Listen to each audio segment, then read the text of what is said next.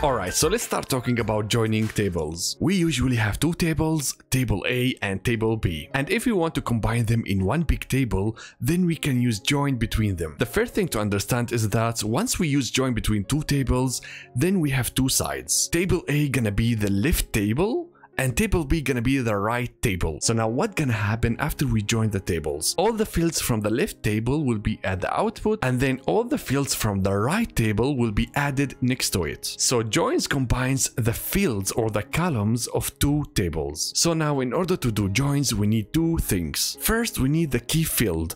It is a field that you can find it in both tables. And after that, we have to define the type of join, and we have to choose between four different types of joins. We have the inner join, the left join, right join, and full join. And if you know SQL, then you know those types. It's exactly the same logic. But let's have a quick examples to understand the four types of joins. Alright, so now we have this example where we have two simple tables. We have the customers' names and the customer's age, and we want to combine them in one table because it makes no sense to have two tables about the customers. So we want to make one customers table and we want to combine them. In the first table we have the ID and the names, and the second table we have as well the IDs and the age.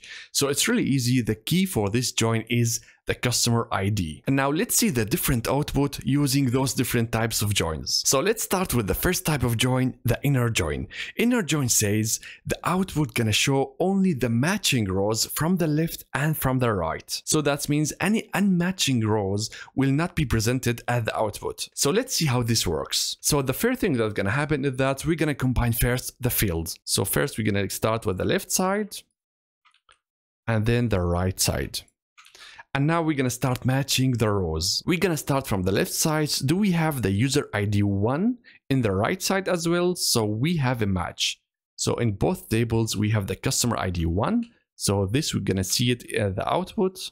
And then we proceed on the left side. Do we have customer ID number 2 as well on the right side? You see, we don't have it. We have only the customer number 3. That means 2 is not matching on the right side, and as well the customer 3 is not matching on the left side. So that was it. If you use inner join in this example, you will get only the customer ID number 1 since we find it in both tables. Okay, so let's go to the next one. We have the left join. Left join says we're gonna have everything from the left table without checking anything, but from the right table we're gonna have only the matching rows. So if we do left join between those two tables, we're gonna have the following output.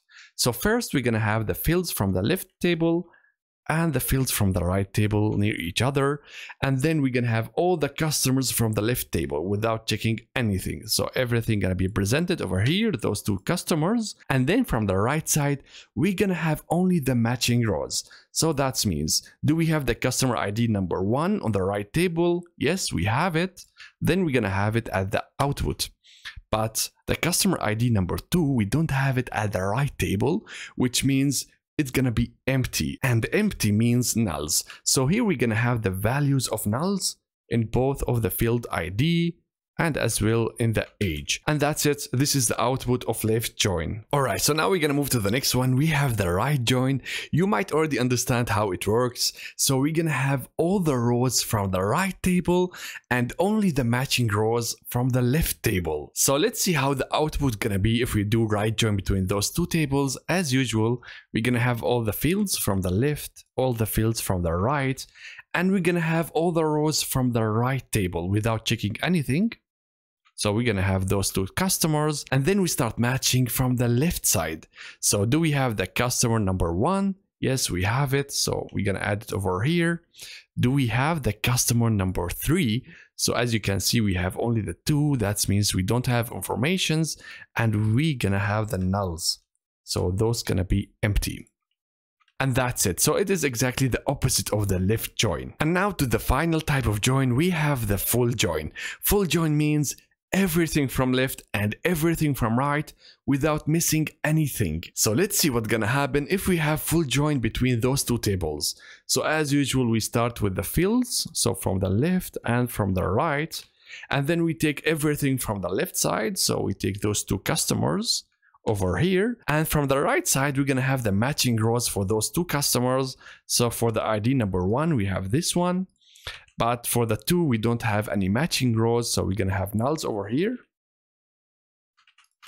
But as you see, we don't have everything from the right side, so the customer ID number 3 is missing. So that's why using full join, we're gonna have those informations over here, and then we're gonna match it as well from the left side. So do we have any customer number 3 on the left side? We don't have. So that means we're gonna have nulls as well. So now by checking the output, you can see we have everything, all the data from left, all the data from right, and where there is no match, we're gonna have nulls. So as you can see, you need to be really careful with the type of join you are using, because using the wrong one, this could cause of losing data. And if you want to be safe and you don't want to lose any data, then you have to use the full join, but sadly full joins are very slow and you're gonna end up having very big tables, especially if both tables have a lot of unmatching rows.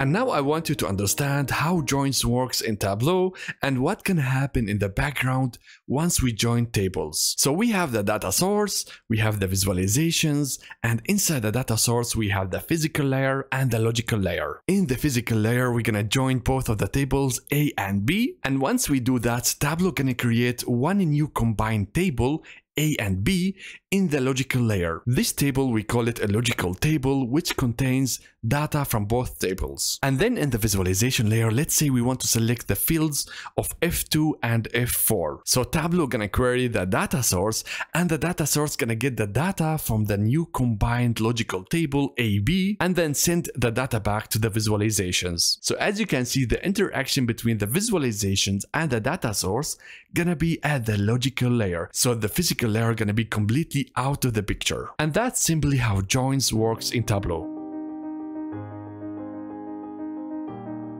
Alright, so now how we can do joins in Tableau. Let's say that we want to join the table customers with the orders. So first we're gonna go to the left side over here, drag and drop the customers, and the join is gonna be done at the physical layer. So we have to go there. So let's go inside the customers, and now we are at the physical layer. And we're gonna take the orders and just drag and drop it over here at the empty space.